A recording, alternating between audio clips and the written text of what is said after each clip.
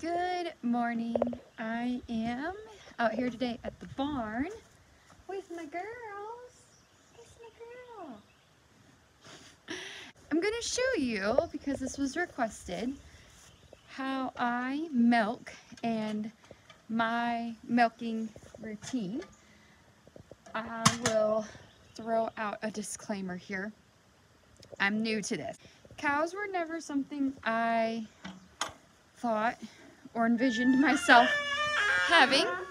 Now that I do, it's one of those things where I'm like, why didn't I do this sooner? I'm not gonna lie, probably it was more because I was intimidated by their size and the amount of milk they give. But I'm quickly realizing I probably am not getting enough milk, especially when you're gonna get into things like cheese. She gives us about a gallon to a gallon and a half a day, and she's still nursing her calf, which I've talked to some other farmers and they're gonna help get us some stuff and kind of get us on track with weaning. But if you're gonna make cheese, you need a lot of milk. So, quickly realizing that the amount of milk they give is doable.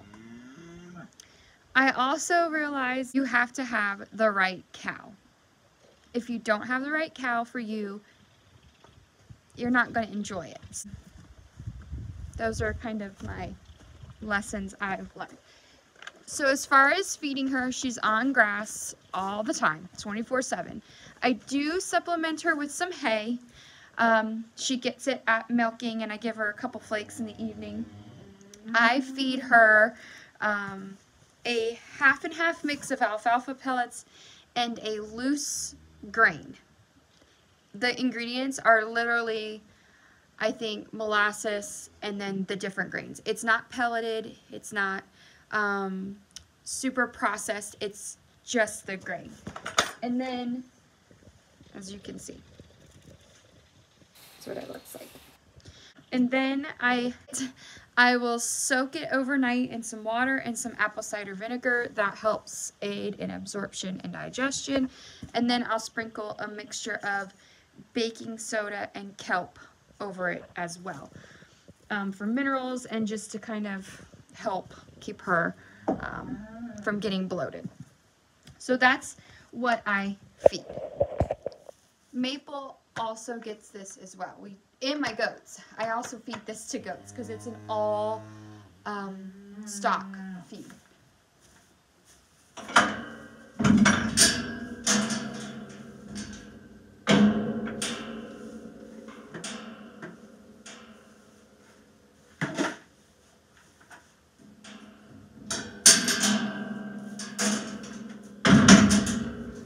So I saw on a lot of Facebook pages and forums where people were concerned about overfeeding grain while they're milking, because you want the cow to stand still, and one way to get them to stand still is to eat.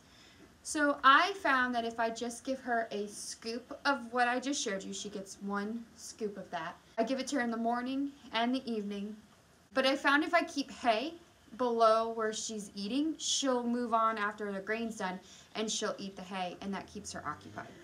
That works for us, and then it keeps us from having to feed a ton of grain, and it keeps my feed costs down because hay here for us is pretty cheap. We pay $4 a square bale. So if I can feed her more hay over grain, I would rather do that. So I just kick it up and pile it up for her, and then she'll have that there.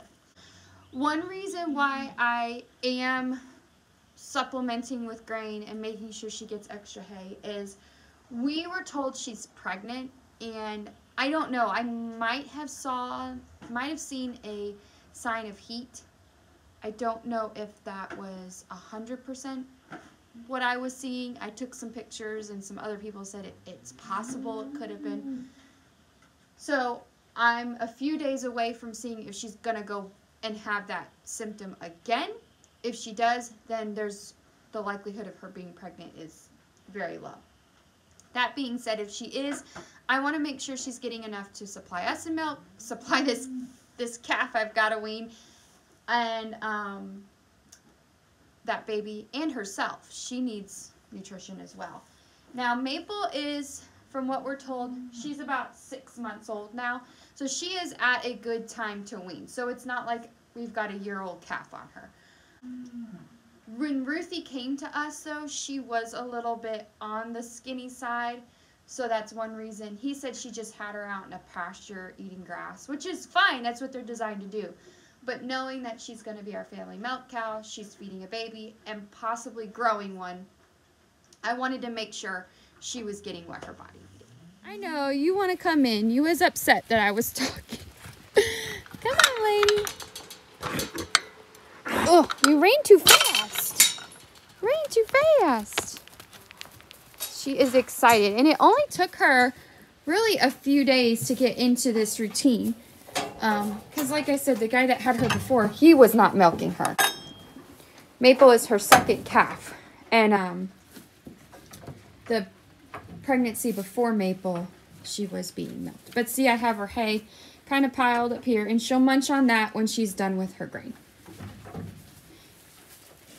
Now, you can put free choice minerals out, which I am totally going to do. That is a huge help to their condition, their coat. I haven't got that far, but she is a Jersey, and it's not uncommon to see bones. I personally would like to see her with a little more weight on, which is why I supplement with the grain and the extra. I'm going to clean her teats off. What I have here is warm, soapy water and melaleuca or tea tree oil in it. Udder really well. I try not to touch a different teat with the same spot and clean her. So if the camera is a little wobbly, I'm sorry. And then I just wipe around the whole top of the udder, and I find that this gets any hay or loose hairs off to dry her off with. And now she's clean. Your pail, you have to clean out the teat. Milk and bacteria will sit in here. That is your highest source of contamination. If you are going to have a contamination, which is still pretty slim, if you are though, it's going to be because you didn't squirt out the teats. Or strip them. I think the correct term is stripping. Like I said, all this is totally new to me. It's basically the same concept as goats. I find that it took me the same amount of time to completely milk her out as it did the goat, which is so crazy. Easy, mama.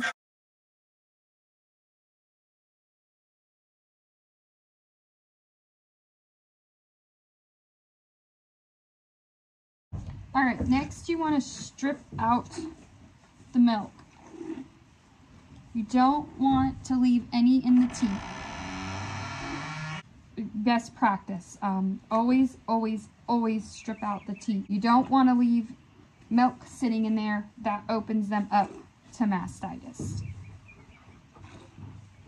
Plus, this is where all the cream lies. So you want to make sure you're getting all that good cream.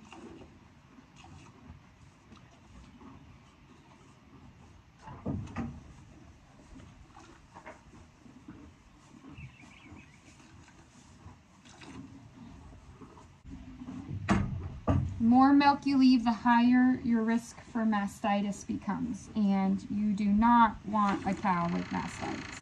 Going that extra step for her.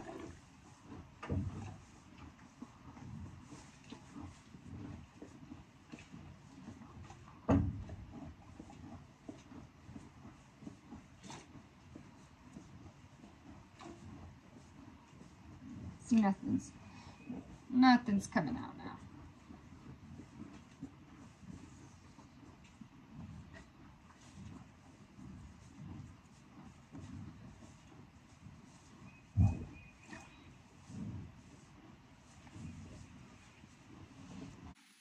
And we have a pail full of milk.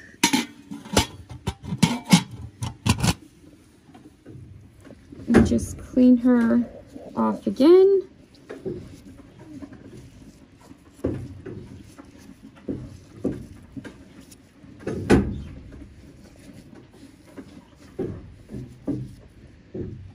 You can see how loose her udder is. Whole udder, and then you have each quarter, 4 quarters, and then you have each teat. And then this is what's called I believe a blind quarter is the correct name for it. It's not dead by any means. It's just not producing any milk right now. It is possible she had mastitis in it and it stopped producing. I've noticed though, baby favors this one and this one when she nurses. She hardly touches this back one, and it's not producing nearly as much as these two do. So I think more supply and demand. Baby wasn't really nursing off of it, but could have been she wasn't nursing on it because she did have mastitis as well. All right, Mama, you ready to go out in the field? Back on up. Get every last bit of hay.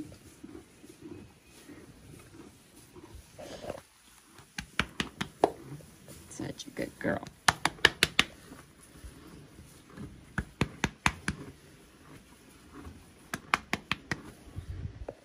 Go on. Go on. Good girl.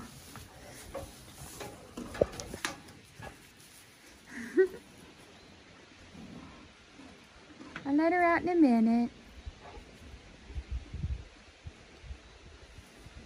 Not much to it. You just have to find your routine. Having a cow that you get along with most certainly helps. If I had to fight her every day to milk her, I think I would go crazy. She is just so easy and so sweet and easy to please. Baby, on the other hand, she's a baby and we're getting there. We'll get her trained up real good. But I hope you found this helpful, and hope you found something you could take away from it. Maybe it will kind of help cement that decision down for you. I don't feel like I'm tied down to anything. I don't feel like this keeps me from anything. Sometimes that's a concern when you have a dairy animal that you've got to spend every single day with. It can get to feel like you're tied down, but I don't feel that way at all. We are by nature homebodies, and I really do think calf sharing helps a lot with that. Sunday mornings for us are really busy days, and I just haven't been able to fit milking into that routine. So it's nice that the baby's here and she can nurse on her, and I don't have to worry about that. Now, within the next week or two, I'm going to buckle down and get serious and find that routine. But for now, that's one of the positives of calf sharing, is if something were to come up, or like she was dirty the other day, I didn't want to waste the milk, it can go to the baby. But overall, I don't feel like it's something that takes away from my daily life. I look forward to it every day. I love spending time with her. I love the quiet time in the barn. I love having the fresh milk. So yeah, it's overall been a great addition to the homestead. Thing to note too, I don't let Maple out right away. I let Mama just kind of rest and sit from being milked by me. Usually my mother-in-law, I can text her and she'll come let her out, or I'll just run over and let her out in like a couple hours. So Mabel's out for most of the day. She's basking in the sunshine and frolicking in the field and taking naps in the shade. So it's safe to say she's a happy little cow. Every evening I come over and I lock Maple up in the barn at night. That way she's separated off of Ruthie and we have enough milk for in the morning. If not, she would have nursed all night long and there wouldn't be a lot for us. Maple's 6 months old, so she's at the age where this doesn't hinder her or hurt her at all. And then about an hour or two after I'm done milking Ruthie, someone will just come down to the barn and let her out.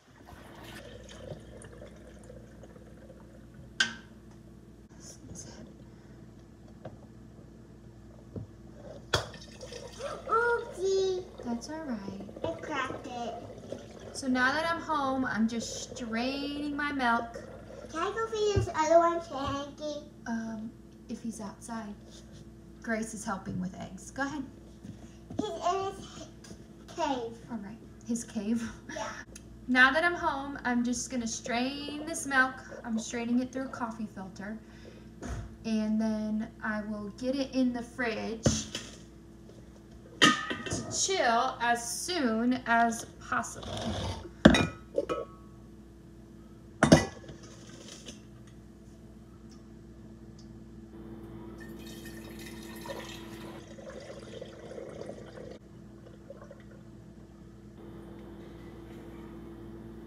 This is just the coffee filter I use. I'm going to tackle this kitchen. Aaron is working hard and replacing some of our windows here in our mobile home, so I will have a video on that shortly. Thank you for watching. May the Lord bless and keep you until we meet again.